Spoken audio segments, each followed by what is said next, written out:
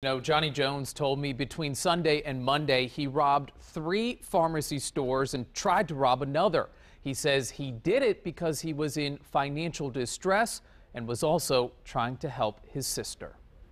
Johnny Jones says he did it to help his sister. My sister had a spinal stroke some years ago, and her insurance is really folding up on her, and I assist my brother-in-law in caring for her. Over 2 days starting Sunday, Norfolk police say Jones robbed 3 stores and tried to rob another.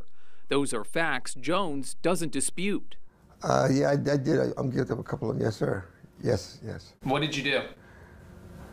Well, I attempted to get cash to pay some bills and assist my sister and myself. Jones says he was very polite when asking for the money, and he never threatened anyone with the BB gun tucked in his belt.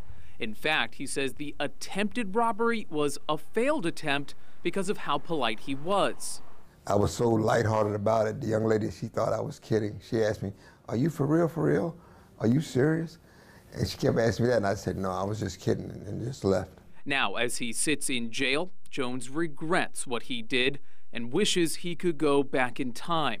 Assisting them, they try to help them out, and I was trying to be the heroic one, I guess. But it doesn't seem so heroic now.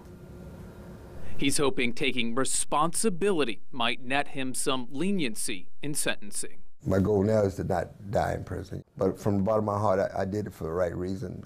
I had the right, goal, intentions, but obviously it was dead wrong because now I look like duck soup. Jones was appointed a public defender in court today and is due back in court in June.